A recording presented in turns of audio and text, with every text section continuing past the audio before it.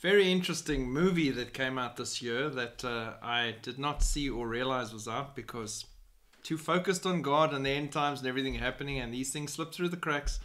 But one of our online family pointed it out to me and sent me a mail with this, and I had a look at it, and wow is all I can say.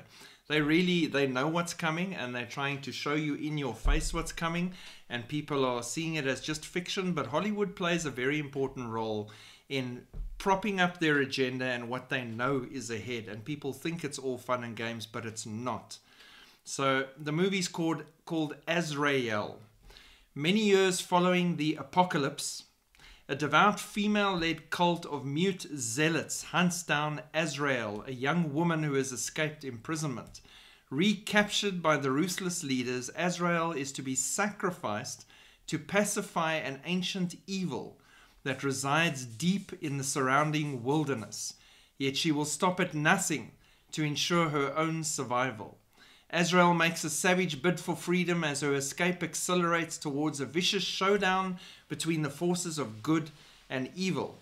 In a world ravaged by the rapture, the remnants of humanity have taken a vow of silence to avoid sinning. When Azrael discovers a secluded religious community in the woods, she fights to escape their clutches, and the monsters emerge from the darkness. So interesting that they're openly, and in the beginning, and I'm going to play the clip for you from the trailer, they mention the rapture. They mention the left behind. They show you monsters that are coming out.